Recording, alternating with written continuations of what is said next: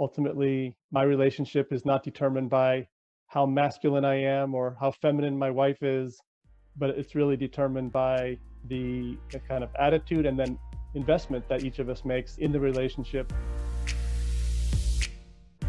Hey, you're listening to the Blessed Couple Podcast, where we talk about how to do this marriage thing and experience God in the process. I hope you enjoy and subscribe. Let's get started. Hey, amazing. So I'll shortly introduce myself. My brother hasn't joined yet for some reason. Hope he will help me out in a moment. So my name is Peter. I come from Sweden. I am 25 years old. And me and my twin brother Johannes, we are going to be hosting this event for you guys this hour, where we are going to be talking to these amazing husbands and fathers.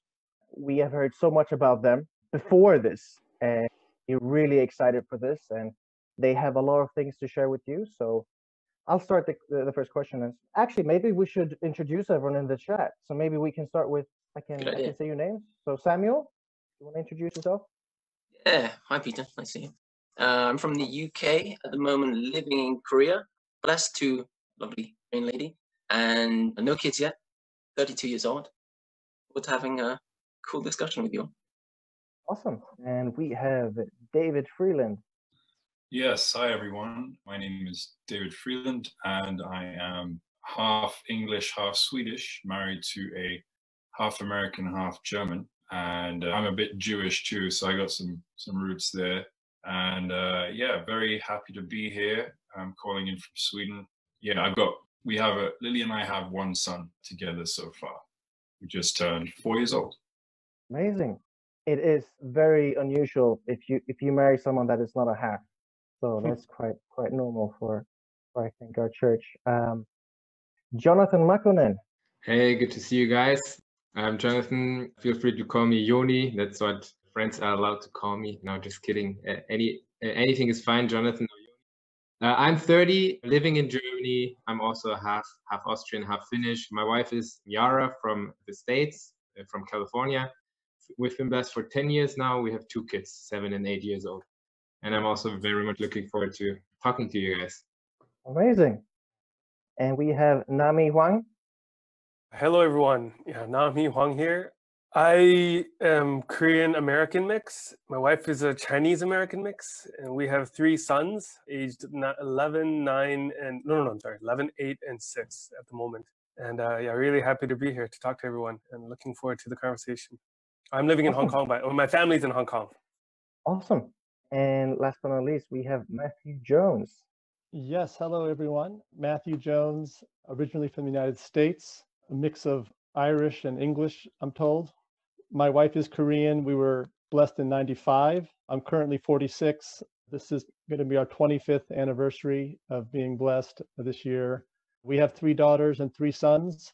The oldest is 18 and getting ready to go to college this coming fall. And our youngest is just 2 years old. So we have quite a huge gap. So a lot of parenting ahead for me. And in case I didn't mention it, yes, we live here in Seoul, Korea.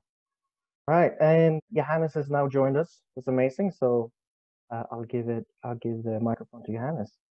All right. Hi, everyone. So to start off with the first question, it's for Matthew. We've been told that he's a very masculine guy. So this question will be fitting. So healthy masculinity is in general something lacking in our church. How do you express your masculinity in a healthy way, Matthew? So I guess I'll start by focusing on the first part of the question, which was masculinity is lacking in our church.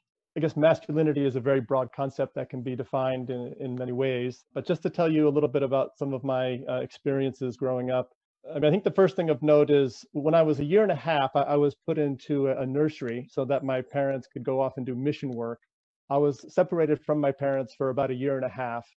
And I'll never be able to truly say what exact impact that had on me as a young boy growing up, but I'm absolutely sure that it did have an impact, kind of being separated from my parents for a very important period in my life. And one kind of memorable experience for me was I went to this kind of, quote, personal development seminar, you could call it. This is in my early 30s. And part of it involved going into an Indian sweat lodge.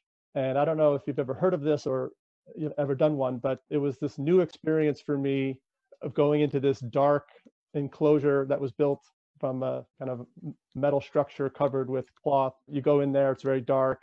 And to make a long story short, it brought up a lot of deep emotions in me that I did not know that I had. And a lot of it started with just a lot of negative emotions, like hate and anger at my parents, at the church that I grew up in. And a lot of it was, I think, angry because of how it impacted me, and in some ways not being happy with who I was. And so that was kind of an eye-opener, like, wow, it was just so much negative anger. And this is coming from a guy who grew up and was, like, I guess you could say, like the ideal second generation kid that went to all the workshops and seemed always happy-go-lucky, and was someone that people probably would consider to be a good second generation, happy to be part of the church community. And yet, once I got in touch with these deep emotions, I was really surprised. And I mean, that was kind of one experience where I kind of, my first time in my life, I'm talking my 30s, where I really got in touch with some deeper inner emotions. And I've done other things since then.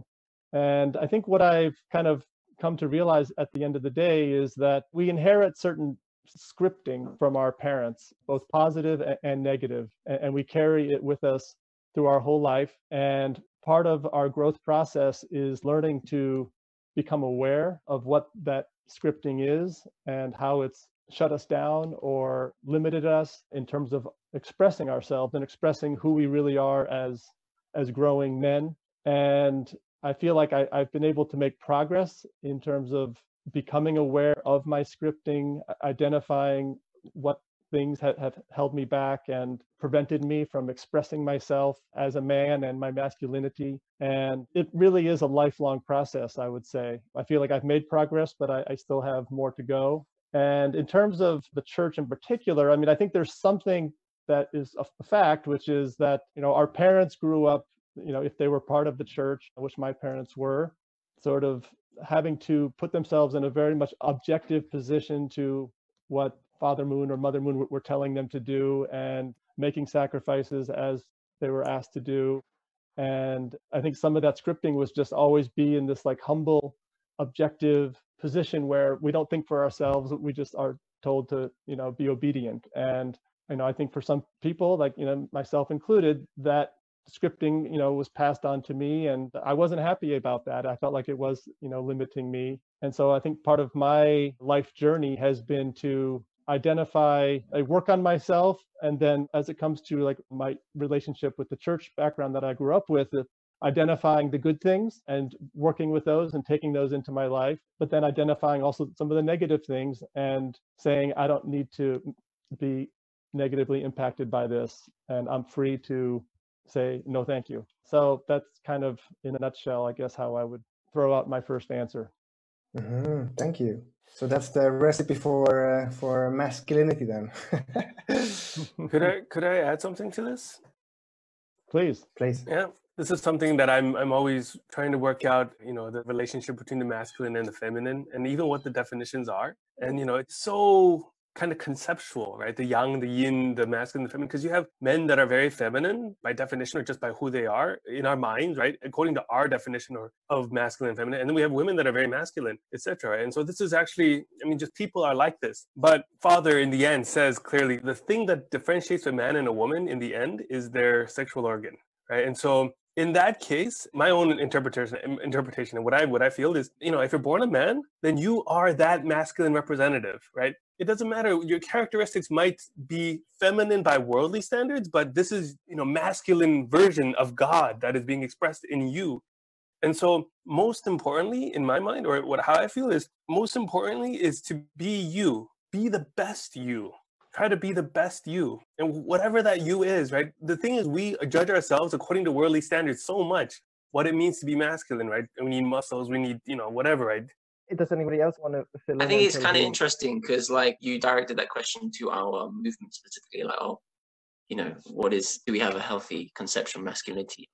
Are men in our movement living up to that kind of healthy conception?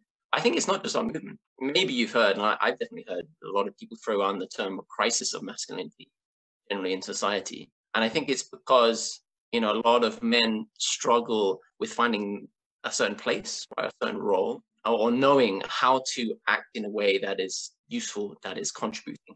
And I think the society problem bleeds over into our movement. You know, sometimes we think we're a little insulated from the rest of society and we're above that, but not really, are we? We're just as susceptible. And a lot of young men struggling, not just with like pornography, which High Noon deals with, but just like finding a place, motivation, you know, to go out there and do something. In their bedrooms are playing video games all the time, and understanding what it means to be, you know, a respected man in society. And I think that's an interesting question. For me, I think it has a lot to do with kind of taking responsibility over one's life. I feel like, and like realizing where and you know, maybe that's kind of like, oh, okay. But I think realizing also that's where meaning comes from, is that, you know, often we're just trying to find ourselves falling into the trap of just kind of temporary satisfaction, gratification, right? But not going deep and facing like ourselves, our weaknesses, facing our challenges in our life, and owning up to that and being like, okay, well, where I really will find fulfillment is if I try to, like Nami was saying, live the best life we can live, take full responsibility for my flaws and also what I want to do in life, and actually go for it like as much as possible. Right.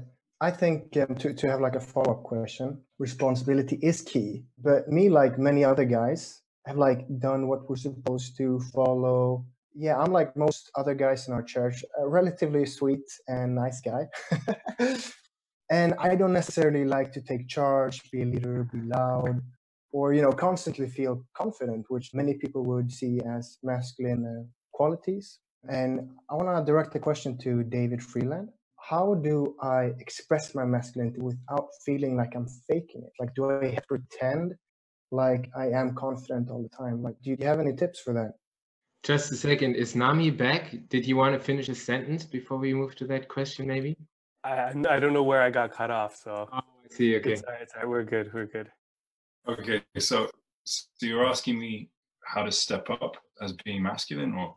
Basically, how to embrace your genuine masculinity. Okay, that's an interesting question. For me, it's been tough.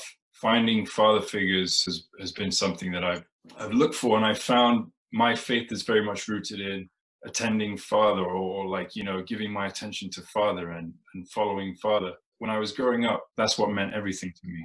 And it has something to do with my own upbringing. My own father is bipolar, and an very early memory of my dad is that he basically was incapable of taking responsibility for his own life. And he couldn't take responsibility because of his illness. He was in hospital most of my upbringing. And so, you know, there's this void, and it's still here.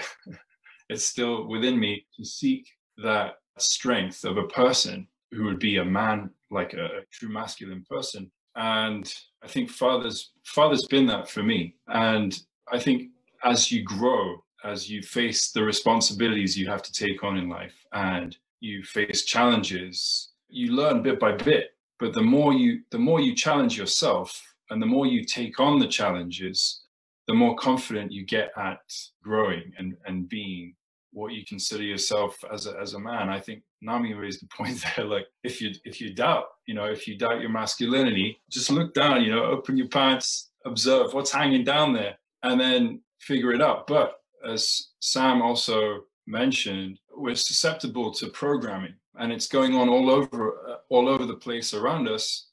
And there is an agenda to demasculinize, or whatever you call it, men. And I think it also serves as a reaction. It's a reaction for women being suppressed by men for such a long time. And in this age of information, where we're constantly bombarded, and guys, our eyes are where we, you know, we're susceptible, like we're programmed to be focusing on stuff like that. That's where we're susceptible, you know? So in this age of information, it is tough discerning like what to keep your focus on to be able to step up and be a man. But I think it definitely has to do with being conscious about it and making the choices. I took a course on addictions. I also just studied about the programming that we get through whatever screens, right? And now we're facing this issue with technology just being in our face all the time, and the screens are there. So how do you learning how to focus is very important, right? And learning how to cut away those sorts of distractions that hinder us from maybe stepping up and being better husbands. And then I wanted to mention this whole thing, like I haven't really been affected by porn so much in the last, I would say maybe 8 years or so. And it was because I came to this point where I realized I wasn't being genuine, and I would be honest with my wife about what was going on, and it would hurt her so much that I just felt like this is something I've got to stop. And then, I started figuring out ways to prevent myself from going that route. But that has definitely allowed me to step up. I mean, if you choose to get rid of porn and video games and other things, what became more important for me was becoming more productive and figuring out ways to manage my schedule and taking responsibility there, believing in that I have power, maybe not to be as cool as true father, but I have the power to be able to step up and do something and perhaps have a positive impact, if anything. And then looking at your schedule and then taking charge, putting things in there, intentional, and then, taking responsibility, getting help, being willing to be of help to other people through being like an accountability person or something. That's why I really like High Noon as a program, because it offers that opportunity. That's a huge way to grow and step up to being a man, I think, by being accountable. Men, we like to be accountable. We like to hold each other accountable, and we like, we're tribal. So anyway, I'm rambling on, and I don't know what I've said helps, but yeah. Yeah, no, I think that was really good, becoming a better person so that we in the future can become better husbands. And yeah, High Noon has helped me a lot as well. I mean, being an accountability partner and having one, it really has improved my life, those aspects. But speaking more about that, improving ourselves and, becoming maybe better husbands, because from what we've heard, all 5 of you are excellent husbands. But in our church, we feel that many women feel like their options for marriage is not great. Samuel, how would you say, how can we do differently, men in the church? Really? I thought I only see babe magnets in this room. Really? No, I do understand the question. Yeah, I think this is a good question. It would be nice to know the stats of that, but I can see why maybe people would think that way, or some women would think that way. It's interesting. I've been thinking about it because I think one thing that is a little bit weak when it comes to the kind of whole matching and blessing process. You think about normal society out there, meet people naturally, they'll go on dates. And it falls on the man often to take initiative. And that's masculine, right? Is learning to take initiative. And to women usually want men to approach them, chase them, and court them, and kind of win them over. But that doesn't exist so much, I feel like, in the matching blessing process. And usually when you out there in society, when you get a guy, a young guy, maybe he's not very socially adept, right? He's kind of shy, or maybe he hasn't got many hobbies, he hasn't got many good habits, maybe he's kind of awkward, and maybe we all relate to that we all kind of go through that stage at some point. But he'll eventually be attracted to a girl and want to go out and go date someone. But if he's not really at a certain stage, like if he's not what that woman wants, he'll get rejected, right? He won't be able to make it, right? But that rejection often serves as a kind of a wake-up call to that guy to then try to improve their life, right? Like they keep getting rejected unless they kind of step up as a man and take responsibility, kind of build their life, right? And I feel like sometimes there's a little bit missing one in terms of our church and matching blessing, because you don't get rejected usually, right? I mean, not in the same way as like out there in society, right? I know a lot of people who have gone through kind of matchings, or many different matchings, or even gone through blessings, right? But that's like the end stage.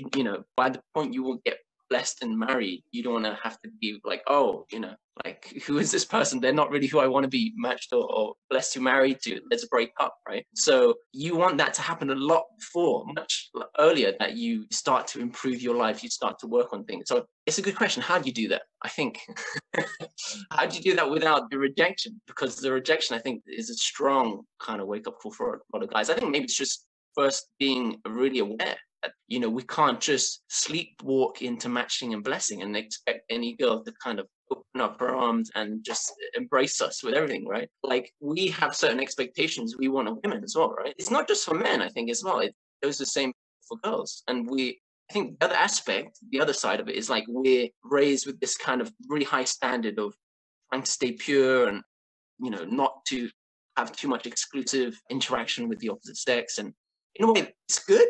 Also, it's kind of a double-edged sword in terms of like, we don't always learn how to socialize with women, right? Or we don't know how to court a woman or be attractive as a man, right? So I think, well, institutionally, I think we need to develop better processes for it. But until that time happens, I think it's also about being really aware, like, okay, we want to meet a woman who is sophisticated and intelligent and trying her best in life, and also knows how to be attractive, right? And knows how to be charming. Well, they expect exactly the same of us, right?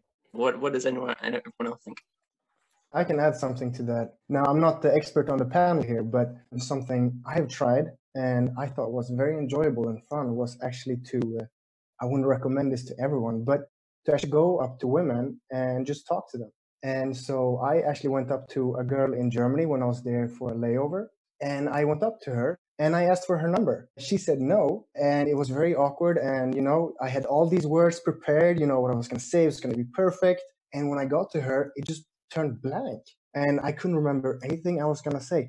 But I did approach her and I was so proud I did. And that rejection meant a lot to me. And it's something that, yeah, I definitely recommend. Maybe oh, wow. Was that just something to like, sorry to interrupt you, Johannes, I just want to interject before I forget. Was that something just to build up your confidence? Is that why you did that? So I did it actually because I want my future wife to feel like I can have anyone in the world, but I want that you're her. A catch, right? Yeah. And for that, not just to be words, I'm like, you know what, I'm going to practice. And now I don't go up hitting on girls every day, but every now and again, you know, I tell a girl she's pretty because I want that ability. I want that ability to make my wife feel special. And I want to be brave enough to do it and possibly get that rejection. And the rejection, honestly, it was hard, but it felt great afterwards. I was super proud. What would have happened if she was like, yeah, let's go on a date? No, I was just there for a couple of hours, actually. No, I think that's really interesting. That's a novel approach there, Johannes. Fascinating, man.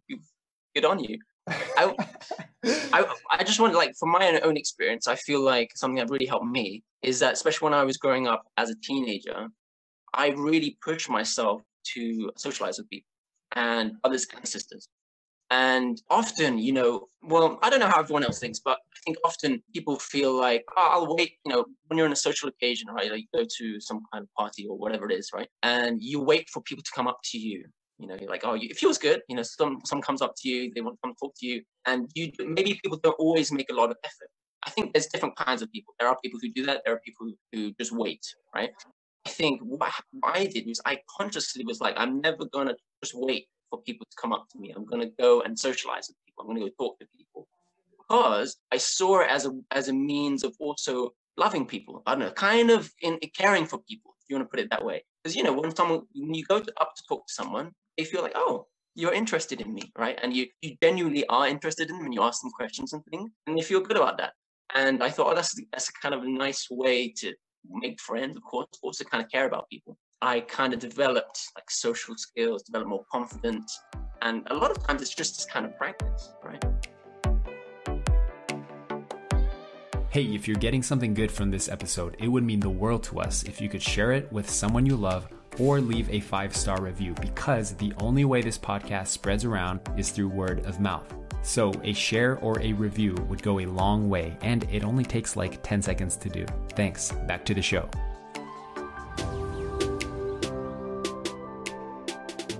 Just one follow-up about approaching girls.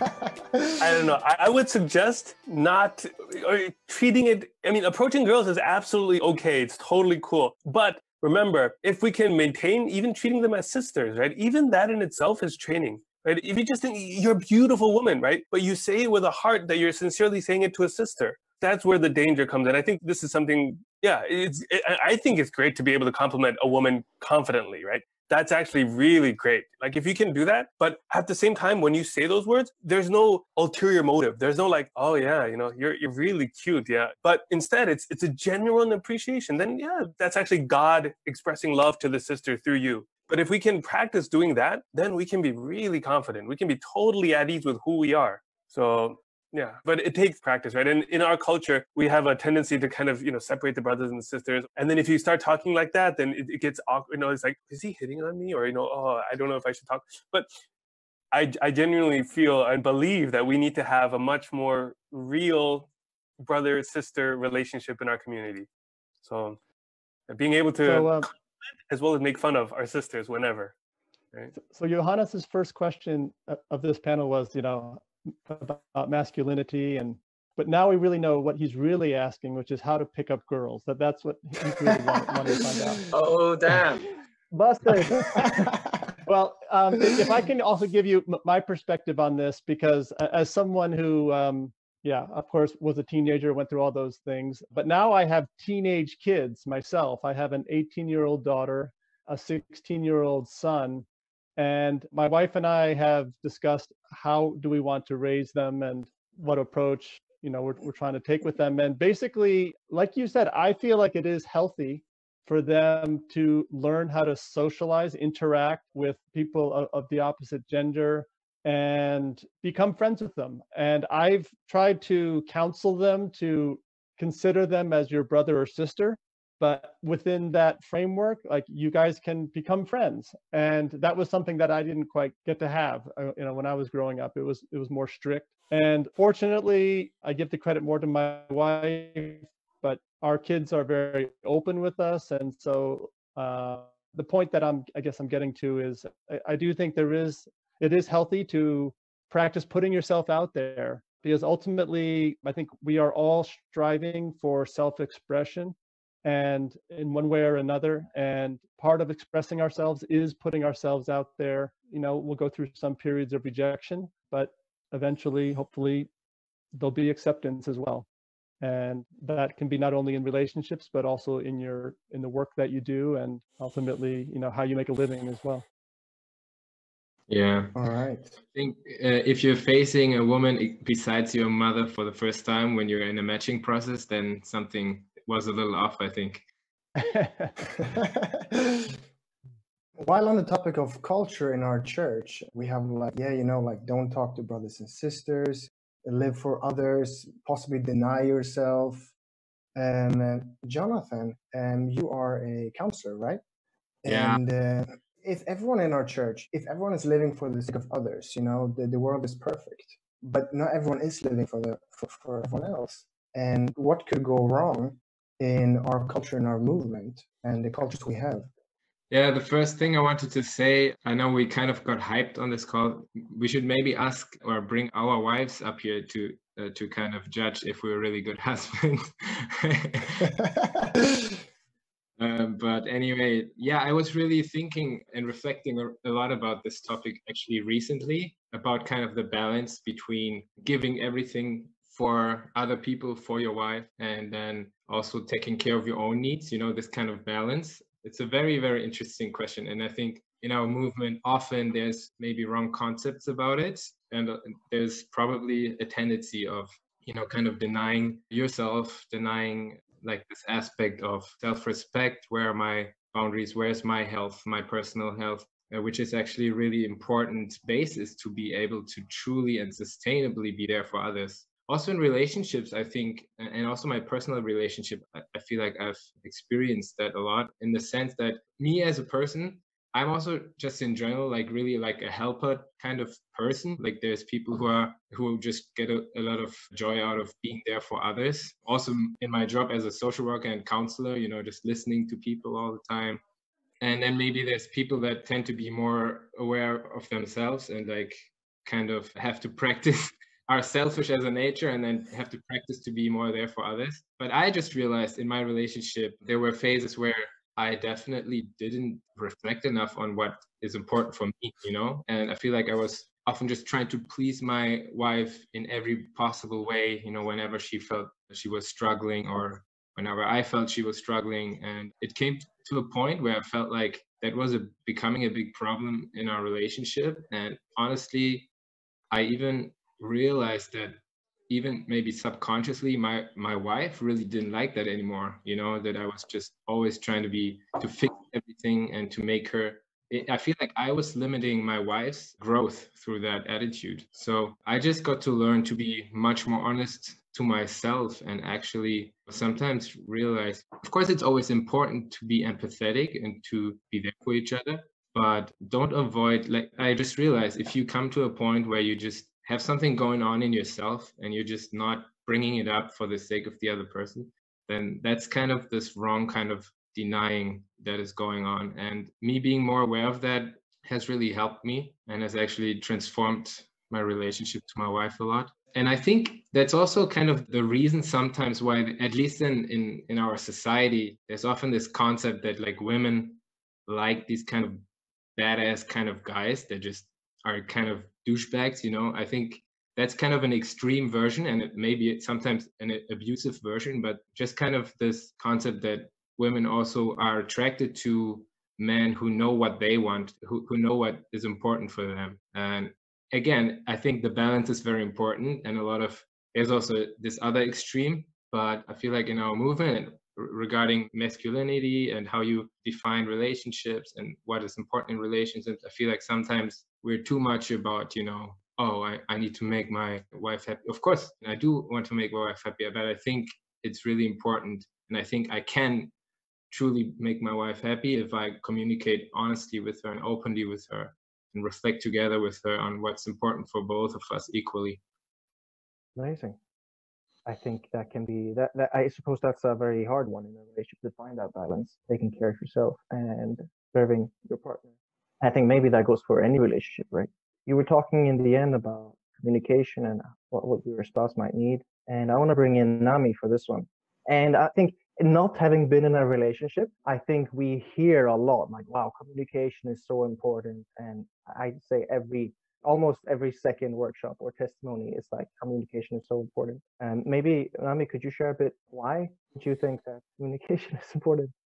Well, communication is important. We can see even right here, right? How does a dialogue like this generate power? Because we're communicating. We are sharing our stories. We're sharing our situations. For example, White High Noon talks about pornography, right? And oftentimes when people struggle with these kind of things or any kind of addiction, any kind of problem, you hide it. You don't communicate it to anyone. You don't let it out. But the support groups in the end, be it Alcoholics Anonymous or any other group like that, it's people are coming together to communicate about their difficulties. And when they realize, wow, I'm not the only one, and actually this is a common problem, or there are other people like me and they've gone through it, they've made it through, they're on the other side, there's hope for me too, right? And it opens a whole new door. So first of all, power comes from give and take. We learned this, right? And this is something we know conceptually, but it's the reality. It's we gain power like this for our lives through communication, through opening our hearts, opening ourselves, and not holding any of this information back. If we don't let that information flow, then it rots. It becomes a problem, and a deeper, bigger problem. And so it's a weight on our hearts, and it actually holds us down and limits us. But communication, also practically speaking, everyone is different, right? This goes back to the idea of, masculinity, femininity, or whatever, right? Being quiet type or active type. Everybody is different. Nobody's the same, even among guys. Or there's the guy-girl difference, there's a cultural difference, there's a family difference, there's the, upbringing difference, experience difference, et cetera, right? So no two people are the same. So it's only through communication that we can build our common base, right? And we can expand our common base and grow our common base. And fact of the matter is, the person that you need to have the biggest, deepest, broadest common base with is the person that you're going to spend your life with, your eternity with, right? So how do we build that common base? Through communication, right? And we are constantly growing. Through my own experience of it being blessed and married and having kids, I'm growing, I'm changing, right? I'm not the same person. I'm not the same person that I was when I married my wife. Or, I've grown, I've matured. I've also realized, that I have deeper problems than I thought, right? Maybe at that time I didn't even know that I had these problems, but as the challenges of life come up with work, with, with children and all these things you go through, each stage of your life, there's a new test or a new challenge. And then your true self or your root self, your core self is exposed on another level. And then you have other things that maybe you have strengthened certain parts before, But this part was not developed because it wasn't challenged before. And now it's being brought to the forefront. Oh my gosh, now I have to grow here. Oh, I'm so weak, or I'm so, and then I can't manage my kids, or I don't know how to love my son, or I don't know how to, my wife is not paying attention to me, or not enough. Before she used to, we used to be so intimate, but now with the kids around, it's not so easy anymore. Whatever the situation may be, we are growing too through this whole experience, right? And so as we grow, then we have to communicate how, if I'm changing, if I'm growing, or if I'm being exposed to this part of me that I didn't even know I had, like this weakness or whatever that I didn't even know about, then how can my wife know? And one really common mistake, at least that I made along my journey, is assuming that my wife knew what I wanted, assuming that my wife would understand my needs as a man, my needs as her husband. This could be internal, it could be external physical needs, right? My stomach, my holy place, or whatever, right? There's that physical component, but also there's the emotional component, right? But I mean, it's easy to assume that your partner would understand you. And also, it's easy to forget what they might need, right? So I might be busy focusing on how I'm feeling lack of love, whereas actually I should be loving her more. She's needing my love at this moment, right? And only through communication can we know this. If you don't voice this, if you're missing something, you're needing something, but you don't voice it, how in the world can she know, right? And this is something that, and it's the same. It's like, if she's expecting me to do something, but she's never voiced it, right? And there, maybe she has a new sense of something, right? With the third child, she has a new sense of something, but then she's hoping that I would take more responsibility, but she did really well with the two children. And then the third one came along. I assume that, okay, she's going to be fine. But then, and I don't step up to do more. And then if she grows resentful towards me because of that, then, of course, as an active, proactive man, ideally, I would be able to intuit that, but I'm not perfect. But my wife is amazing. She's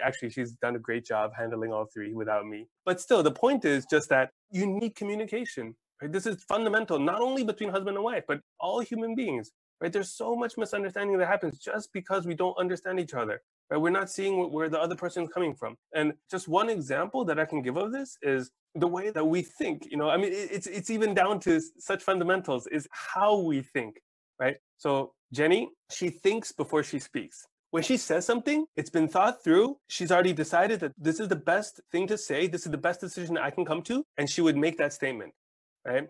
Whereas whatever pops into my head, I say it, right? And then, because I want to ping pong ideas, right? And then I'm waiting for her to ping pong back an idea, and then we can develop something, and then we can come to a conclusion, right?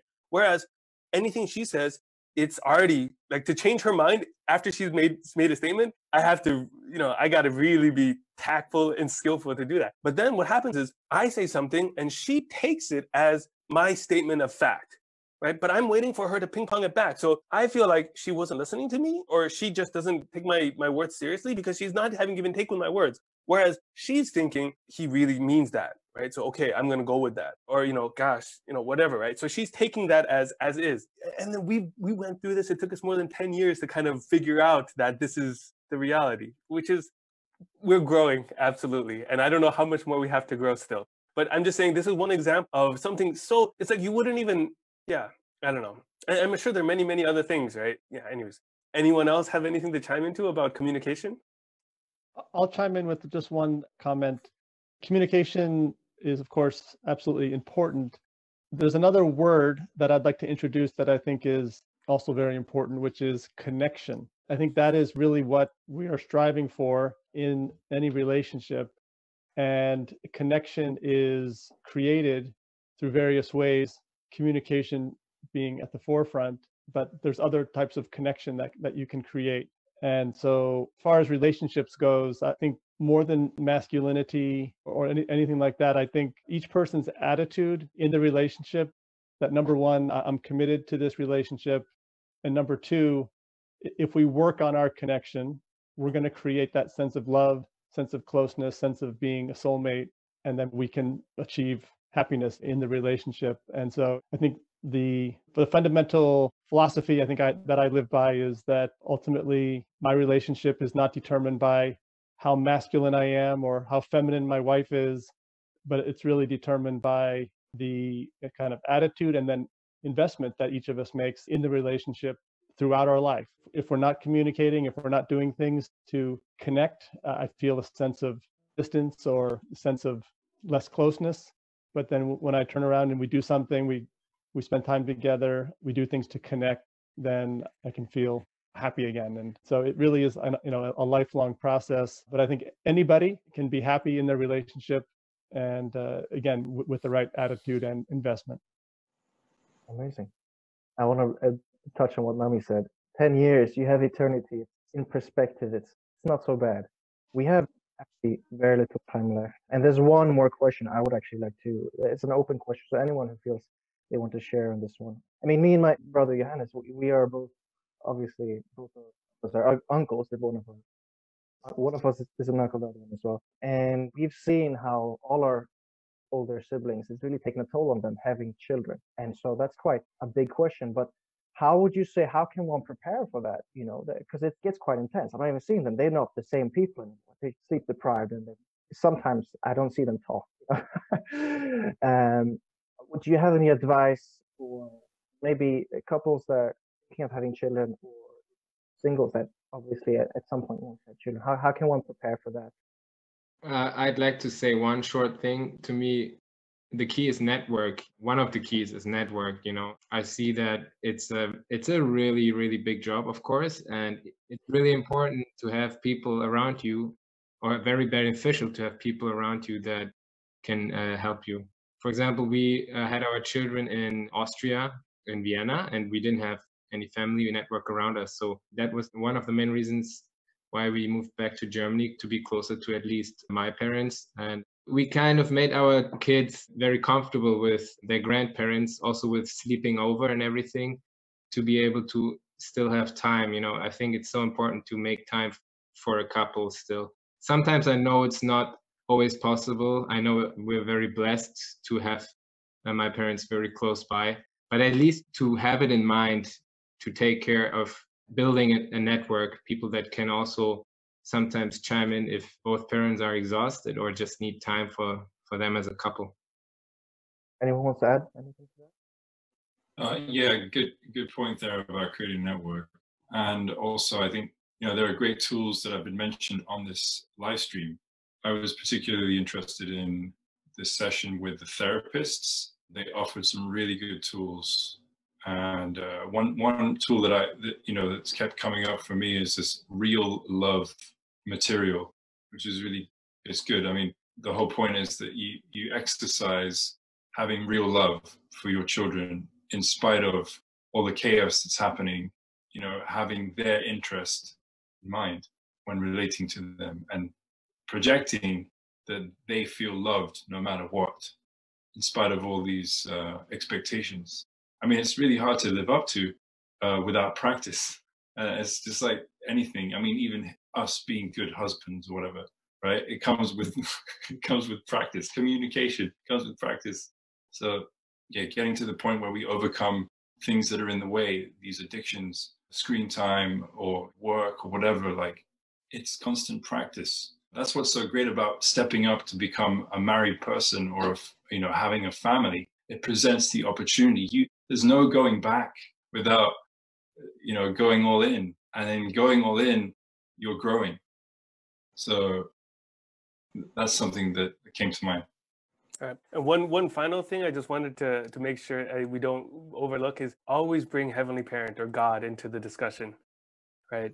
Because when we lose God, that's when things go haywire. It doesn't matter what part of your life, but when you lose that relationship with God, especially in your relationship with your wife, it can become so horizontal. And then things can really get rocky or difficult. But as long as God is there, then you can make it through, no matter what the situation is.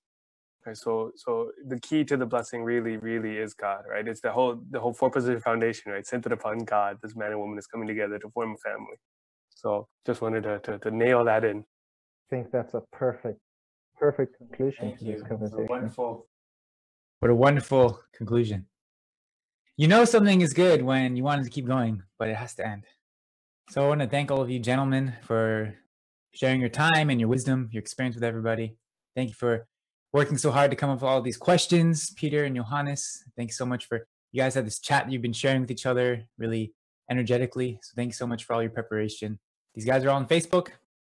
Maybe if you send them a message, maybe they'll get back to you. But all right. That's your husband's panel, guys. Thanks for tuning in. Hey, See you guys next time. Thanks a lot, guys. Thank you. Thank you. Hey, if you want to improve your relationship or take your sex life to the next level, well, you're in luck, because more than 70% of couples that take our Love and Integrity course said that the quality of their sexual relationship improved after joining the course. Sounds good? You can join the program today with your spouse or just take the course by yourself at loveandintegrity.com. See you in the next episode.